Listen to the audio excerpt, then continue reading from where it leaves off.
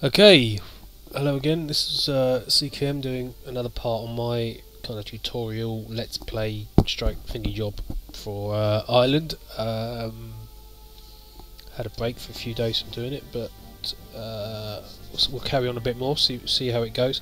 There's been a patch 1.04 has been issued since the last one. It's changed a few things. We might mention one or two of them as we go along. Doesn't really change the big game mechanics that we've discussed so far. But where we were from last time, if you remember, we started off with Dublin. We inherited Leinster when our dad kicked the bucket. We then created the title Duke of Meath because of a claim on that duchy. We were then able to enforce a claim on the county of Kildare. Just a bit of confusion, I think, in one of the comments that someone had written, which I appreciate. I get when you are enforcing a de jure claim, or let's go back to basics. If you fabricate a claim, as we've got our blokey there doing him up here, if you then get that and then you go to war for it, you yourself will then, if you win the war, be the Earl of that county, and that's because you're claiming to be the rightful Earl of that county. Whereas when you're pushing a de jure claim, so let's look at Leinster, because this is one which will come up. Here's the Duchy of Leinster, de jure Duchy of Leinster. We can create that at the moment, and it's based on Leinster and sorry. Please don't apologise. Sorry. What you're actually doing, I think, if you decide to create that, you know you'll then get this de jure claim on this second county. However, if you then press it, as we saw with Kildare, what will happen is, if you win, the current person, him, will simply become your vassal. Therefore, and that's right, because what you're actually doing is you're pushing a ducal claim. You're basically saying, I'm pushing a claim as the Duke. I'm not saying I own your county, I'm saying I'm the Duke of these two counties, you've got to recognise me as your Duke. In other words, what you're pushing is for this guy to become your vassal. And if you actually have a look, you can, instead of even doing all that, you can just try and get this bloke to be your vassal there, and if you see he'll say no, and you look at why, he'll say power. Well, that's not a big thing, but he'll go not my de jure liege, plus there's only a small difference in rank, because he's an earl and I'm a duke, blah blah blah, but not my de jure liege. You can see liege is one of the big things.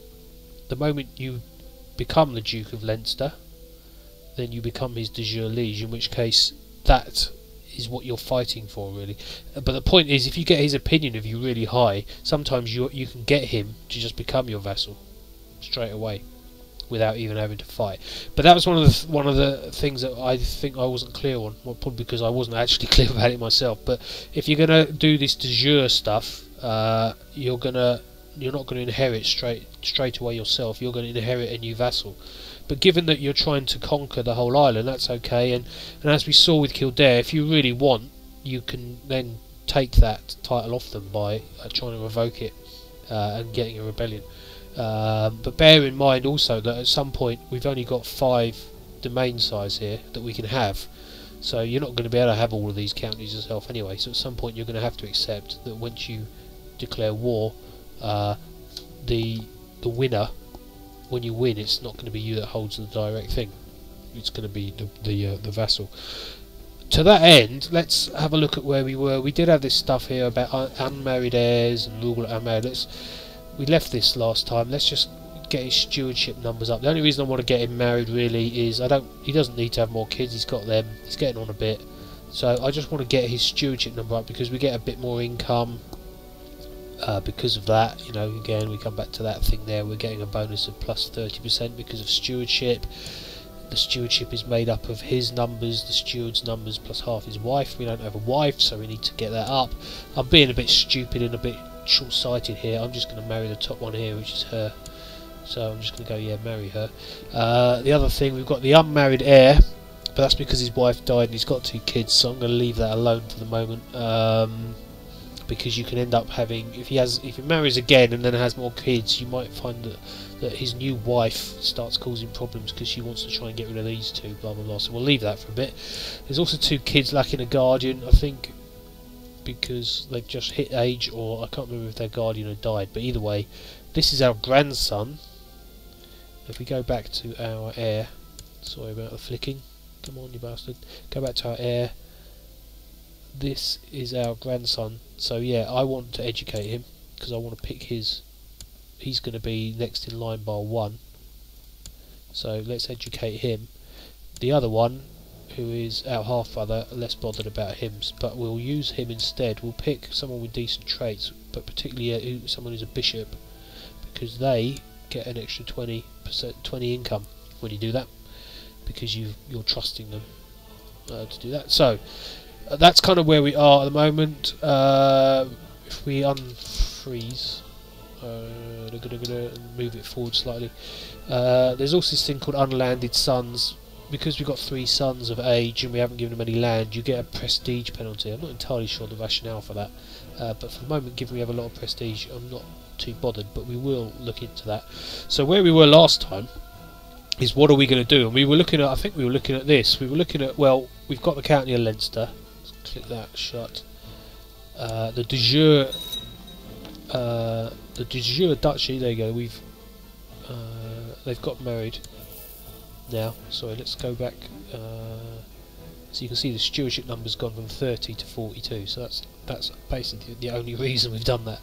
So let's go back here then. So Leinster, click on the county, then we've got de jure, so click on its de jure duchy. We know we can create it, we've got enough gold, we've got enough prestige, but we had an issue because this geezer has an alliance with the King of England.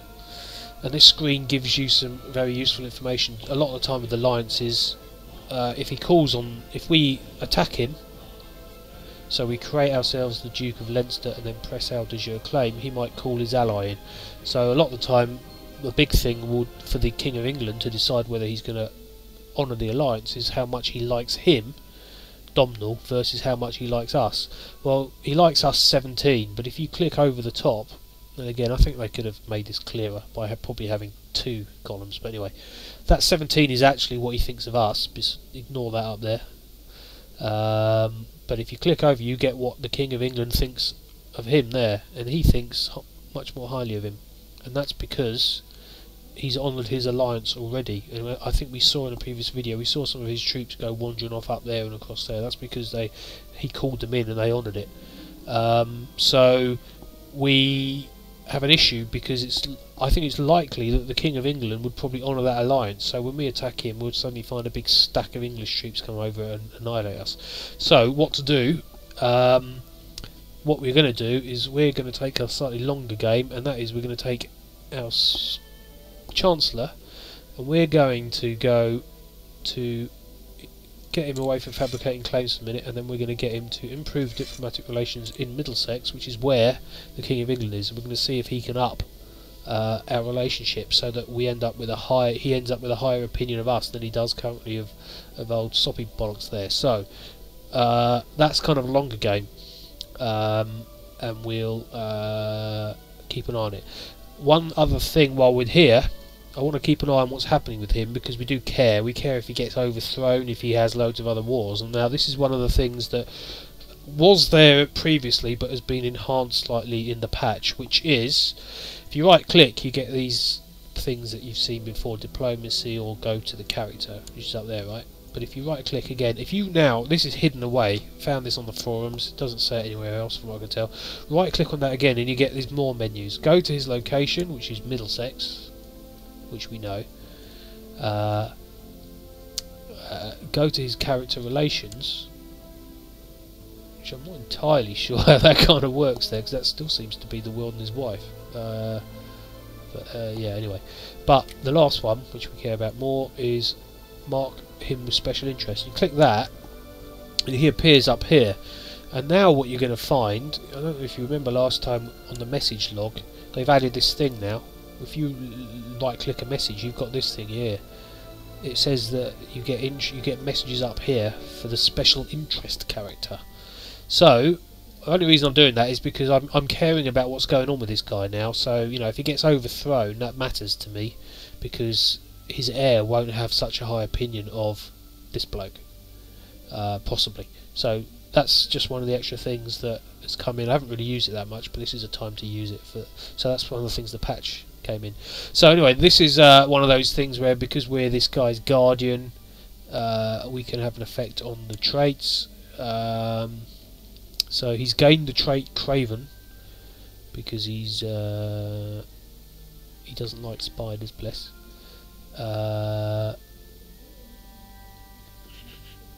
But we don't want him to have Craven, so let's take him. Fear is in the mind of the killer. There you go, he loses it. There was a 25% chance he got Brave, but that didn't happen. So that was all we were going to do there. So anyway, let's continue. We're not going to do that yet then, until we get some benefit to this guy here. The other thing I've just noticed from our very useful little side thing here is that our Spy Master is idle, which is a cardinal sin, so let's just get him to uncover plots at the moment, just to make sure nothing's going on. So that was our wife arriving in court, bless her, and she wants to become Spy Master. She can fuck off. So anyway, what are we going to do now? Well, we haven't got any claims, as you can see down here, because we've not managed to fabricate them, and we've had to divert our guy over there. So the next thing to do before we fast forward is to see whether there's any claims that we can press for someone else. And again, you're going to do this. There's loads of ways, I guess, you can do this, but you just click on the thing and look for claimants, and you're looking for a little arrow or a little a sort of thumbs up that they will come. You can actually try and bribe them by giving them some cash, and that might change. But for now, these three have claims on this county of Tyrconnell, and none of them seem to want to come. So if we go over to the next one, see if we got any of them. There's claimants there. They're probably going to be the same people, because it looks like they're. Let's have a look at what this guy has actually got a claim on. So he's got Tyrconnell. Why does that come up? Oh yeah, that's right. So, bit of plot. Yeah, sorry. There's loads more there, but they're all thumbs down. We're just going to have a quick scoot through all of these. County of Ulster, there's no claimants there at the moment. Oriel, there's no claimants. Connaught, there's no claimants. Breffin, probably not how you say it. There's no claimants. This is a duchy, so I don't want to fight them yet. Desmond, there's a claimant. Oh, and there's a thumb. I say I'm making it sound surprised, but I already knew that, to be honest. Now, this is the ongoing saga of what this means. The bottom line with this is you get him over to your court. So you click on him and you say you want to invite him. And why will you want to invite him? Because the current Earl, which must be the guy who's there, won't press his claim, and that's why he's going to come over, right? So even though he likes his bloke more than he likes us. So anyway, we're going to invite him over. Now what will happen? What should happen is, when you press his claim, firstly you're going to go to war. It's going to give you your reason for being able to go to war. So let's send it as yes. Okay, he's currently considering it. At the moment, if we go to Desmond up here and click on declare war, you can see we can't, because we don't have a casus belli to declare war. However, when our bloke shows up, we will have a casus belli. But first things first, let's just check his allies. He hasn't got any. He's on his own, bless him. The opinions of his vassals are not very high, so he won't have much of an army. Anyway, to the heroic Duke Murchard, he's now come over to our court, and we're now his liege. And there is his claim on the county of Desmond. So if we go to Desmond now, well, now we can declare war for the claim on Desmond. Right. The bottom line here is, this guy is going to get this county, alright, when we claim it, because he's not going to come over with his claim, let us press it, go to war for him, and then just let us waltz off with the county. However, because we're a duke and he'll be an earl, he should become our vassal in the same way that this Kildare bloke did. In other words, we'll control another county. It won't be part of our domain itself because he'll own it. But again, it's all part of the control that we need to unite Ireland. And of course, we can then, once we've done that, we can then revoke the title off him if we want another war. So anyway, let's go ahead and claim Desmond against this guy here and see what happens. We've now declared war. Let's go straight up here and raise our own armies. We're not going to raise the vassal armies yet. We've also got some people who have arrived. Is that because at court? It's always worth when you get these just I don't know if she was just a oh yeah, he brought his wife with him, bless her. Who's actually a star diplomat, but unfortunately we can't use her because she's a bird. You can't have birds in that sort of work, can you? Should be at home, kitchen. So anyway, we've, as ever, oh Christ. Oh, by the way, meanwhile our chaplain is going around increasing the opinion of our bishops, which is good because we want to get more money. And he's been busy. He's both. This guy is bizarre, isn't he? Really, he managed to he's got his relations up and down at the same time. He seems to have improved relations plus 25, and then insulted him. So anyway, we're going to take our geezer over to this geezer here and see if we can have a fight. Go over there. While we're doing that, we'll merge his army and we'll make sure it's sort of vaguely balanced, which it kind of is ish. So anyway, we're going to see what happens over there. We've got some stuff here. I think he's the one whose claim we pushed. What other messages have we got? She wants to become spy master. You see, this is one of these things we're talking about with this message here is King Edmund of England has become, or this guy's become a new guardian of some guy. The reason we've now got that message is because we've asked to have messages about this bloke, so that's not one we'd probably give a shit about. In fact, that's probably another one you don't care about either, but you could actually go down and you can right click here and say we want these messages moved out for that there, if you were so inclined. But anyway, at the moment we're playing, having a bit of a run around, but now we're actually going to fight.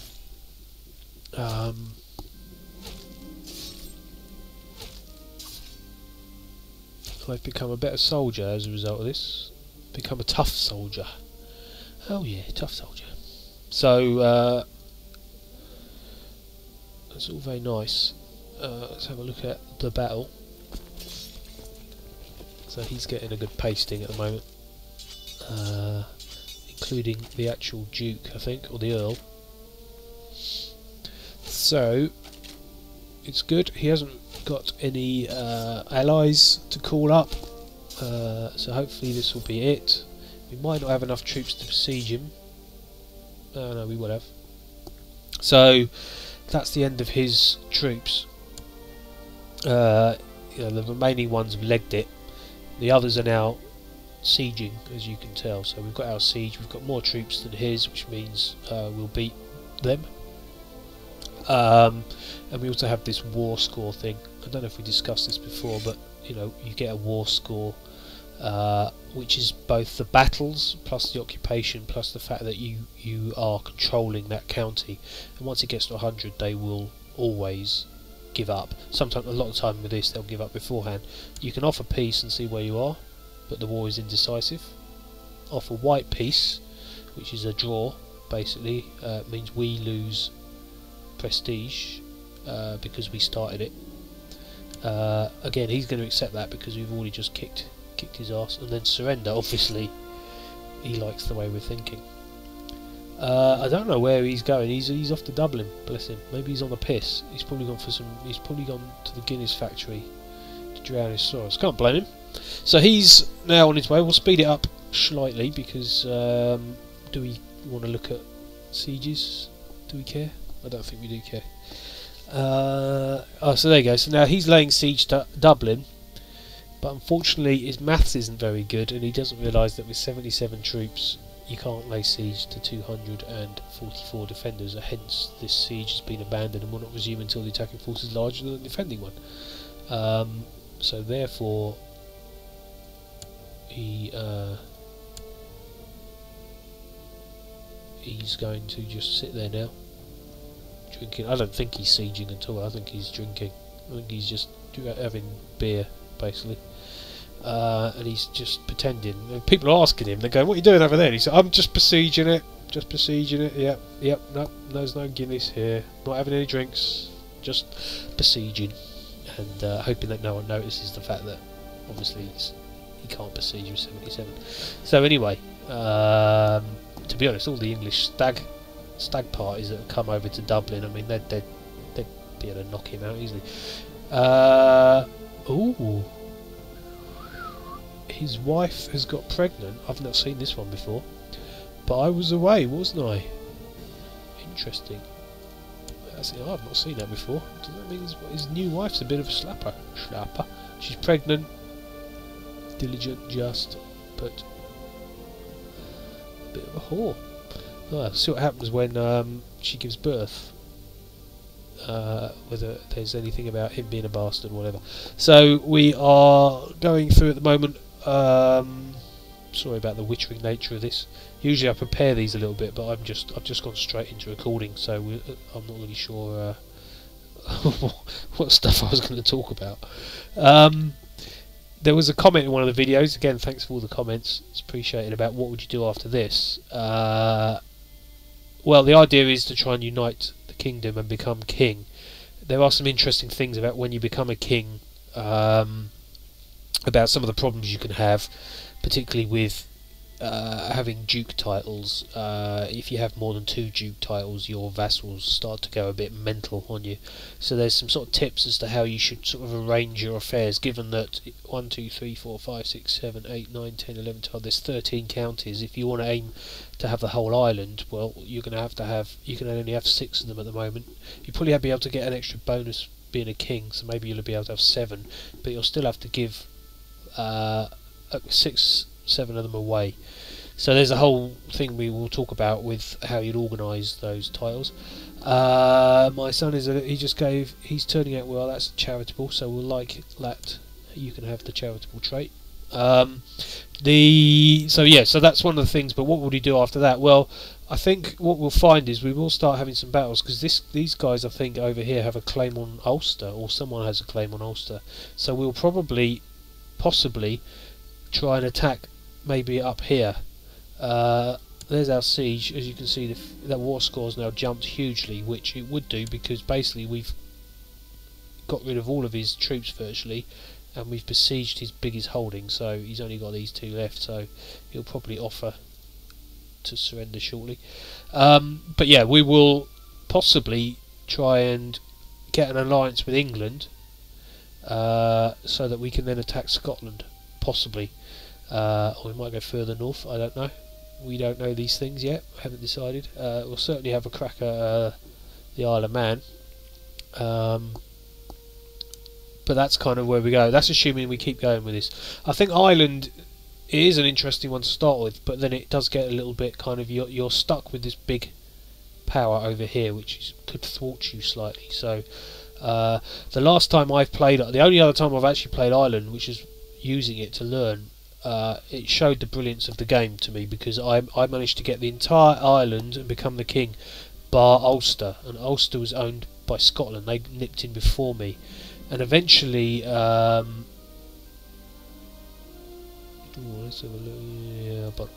eventually I went to war with Scotland. I saved up all my money and I went to war with Scotland, and I won Ulster hiring a load of mercenaries, but of course I bankrupted myself doing it, and it came down to right to the last minute, and I managed to get Ulster. I united the whole of Ireland, but obviously the king over here spotted what I'd been up to, the fact that I'd hired all these troops, and immediately declared war, and within the space of a year he had a claim on 3 duchies and I had to give them up.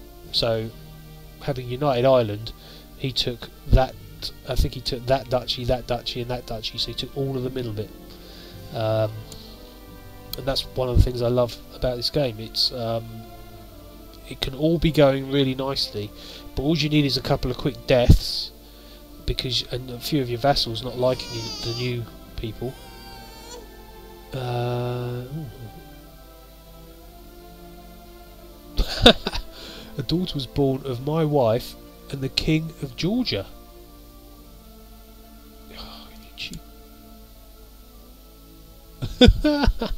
That's fantastic. I've not seen that before. Woe is me. So he's going to get a bad opinion of both of them. I wonder if I can then... Can I do anything? Would I... If I imprisoned her, what would happen? Prisoner. 83%. See, it's stupid, isn't it? Will lower all your subjects' opinion of you by -40. Which is ridiculous. She's just slept about. I mean, Christ almighty. Henry VIII would be rolling in his grave. If he couldn't do that, he would have had her head off. Quick as you could say, put your knickers back on.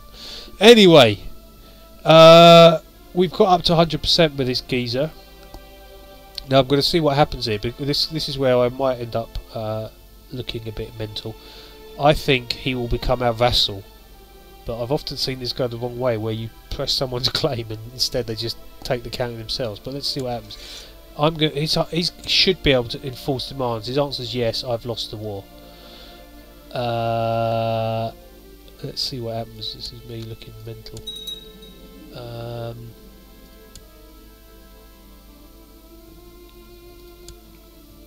Let's have a look. Right, okay. Let's have a look at this guy.